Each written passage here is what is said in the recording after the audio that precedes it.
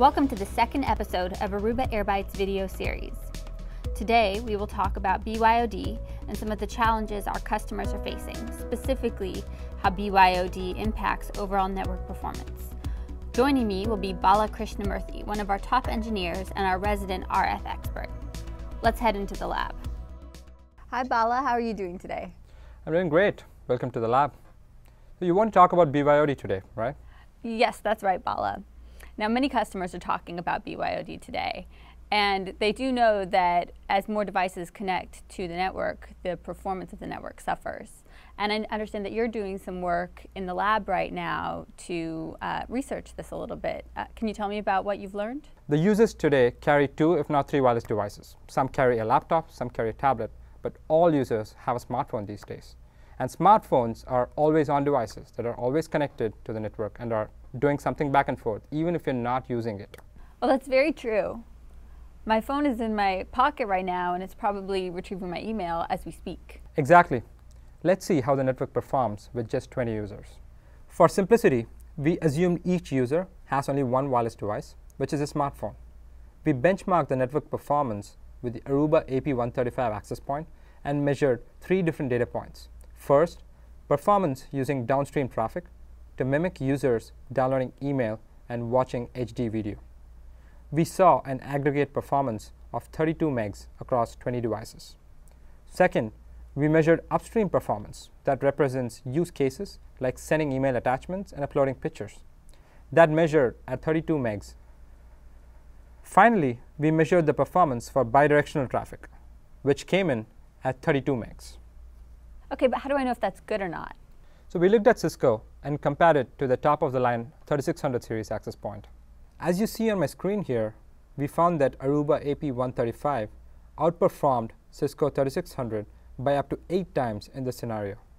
Specifically, you can upload photos and send emails 8 times faster with AP135 than with Cisco 3600s. Well, that's huge, 8 times. But how realistic is that test scenario? I would expect laptops and even tablets included, not just smartphones. Yes, of course. We also added 20 laptops capable of a maximum speed of 450 megs and 20 iPads which can go up to 65 megs to the test to make it a total of 60 devices on the same AP with bidirectional traffic. This represents a good variety of client types with different throughput capabilities as you would expect in the real world.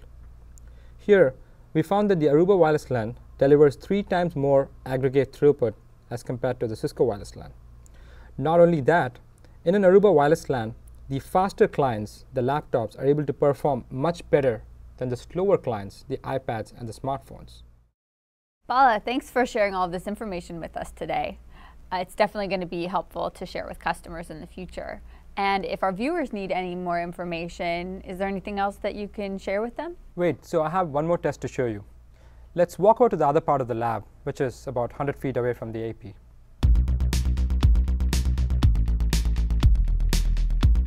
Erin, check this video out. Okay. You turned it. You proved me right. So you're not supposed to hold it this way. You're supposed to hold it this way.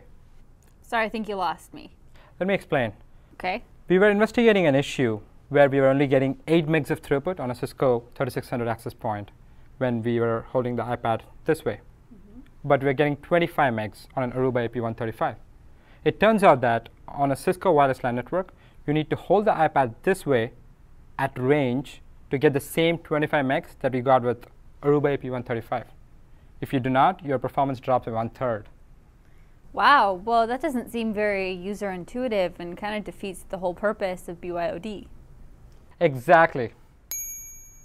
I hope you found today's episode as interesting as I did. Today, Bala showed us how device density plays a major role in network performance. With BYOD being a top-of-the-mind issue, it's important to choose a network that delivers the best user experience for a variety of devices. We'll see you next time.